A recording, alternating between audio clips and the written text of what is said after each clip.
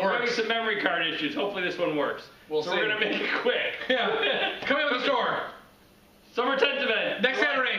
July 18th. Food trucks. 1 to 5 p.m. Beer outside, wine inside. It's $10 prepay, $15 at the door.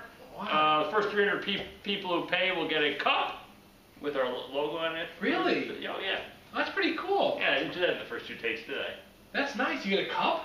Yeah, it's a mug, like a plastic That's mug. pretty cool. All right. All right, so we also have August 29th, time and kind of the whole event's in the planning stages. Mixology class with Jonathan. There'll be a limited number of people that will be able to have it then. So on the tasting this Saturday, I will not be there. I'll be in South Carolina at a baseball tournament. And for the second time, nobody cares. And on the third time, August 29th, I will be bartending at the Prairie House charity event, so all of you should be there. Brass from the Past from 7 till 10. That'll be after our tasting. They're open till like, I don't know, 10 at the outside. Excellent. So, be at the charity event. It's fun. Silent auction, live auction, and me bartending. Whatever. All right, is it still working? It is going. We're good. Excellent. So what do we do today for the third time? Because he's so excited about this. It's favorite kind of beer. Pale ale. So we have 2 things going on today. We're going to do them this time in reverse order because we've already filmed this twice. So for the second one, we only did 30 seconds. The first beer we're going to try, because it's already in our glass, is the 3 Floyds Yum Yum. So Yum Yum is their session pale ale. Used to be Pride and Joy. They started something else here.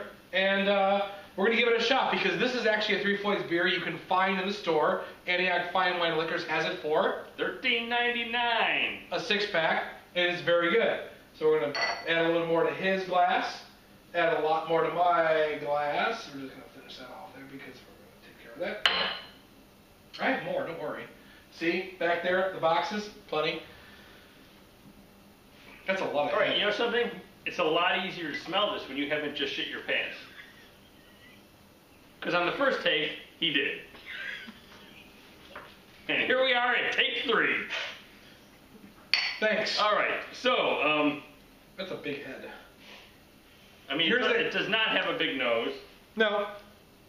Okay. I mean, there's a little bit of fruit. I get more fruit now than when I couldn't smell anything. Excellent. All right, we're being told to hurry it up. All right, so I've obviously tried this before now. Yeah. It's fruity. It's light. And it's a session pale ale. It's really easy to drink. It doesn't have that IPA like aftertaste that you get. And it's a session pale, so it's going to be lower alcohol than most pale ales, but this is 3 Floyd, so it's going to be a little higher than other sessions. But it's like 5%. A lot of session pale ales like Lagunitas all-day IPAs, the Stone all-day IPA, those are like 3.5 to 4%. A little bit higher, but still light, easy to drink during the day, fruity, citrusy. Very nice. I gotta be honest, I stopped listening to you. Although, you know something I was just thought of is what? Our barrel should be in soon for Weller and Buffalo Trace. What about Eagle Rare? Eagle Rare is a couple, probably a month later, so it could be really that long, huh? Yeah. So that was one of our episodes recently, was an Eagle Rare barrel tasting. All right, we're being told to hurry it up again. But it's still working. Okay, are you gonna rinse out your glass again? No, because I know it's coming. You rinse out mine though? No, you can rinse yours out. Wait, I'm not done yet. I just have a lot of foam. I don't need mine rinsed. Mine's good. Oh, I seem to have a text. I've been told to check my phone. It's a very important text.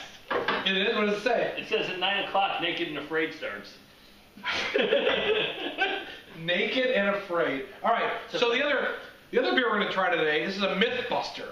This is the Stone Enjoy by 7415. So it is what, 712? It is still 712. Still 712, and we're going to see... 712 take 1, still 712 take 2, still 712 take 3. We're going to see if this is still good. Give me not too much of that. It's more than I really want. So, we've tried this a couple times. It is a double IPA made by Stone Brewery out in California, Southern California. And they make this twice a year, July 4th and over the winter holidays. And it's supposed to be drunk right away. Don't hold it. Don't age it. Just drink it. Yada, yada, yada. Let's try that. We're going to see if it's any good post July 4th. He doesn't like IPAs to begin with. He's kind of whiny.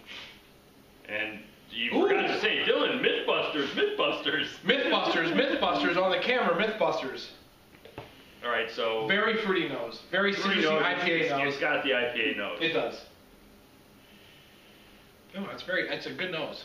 I smell better now than the first time we did this. I wonder why. You okay?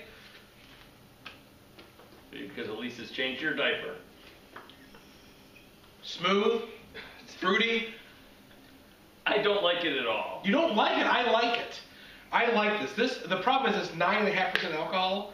Knock you on your ass. But it's good. But if you have any left, it won't be for sale. It'll be out of the stores. But if you have any left, drink it. Not getting any better. It's going to get only worse. Drink it. That goes for all IPAs, though. They lose their huffinesses. About 60, 90 days, you got to get rid of them. This one is good. Got to get rid of it now. Drink it. But the Mythbuster it's still okay, and it's a week after July. I can't believe I'm choking this down again. Well, if you had a better camera, you'd be all right. Terrible. All right, so come see me at the tasting this coming Saturday. Sign up when I get the information for the mixology class with Jonathan. And come to the Prairie House charity event, August 29th. I'll be bartending, still. Until next time, we are drinking in the basement. When is take 4?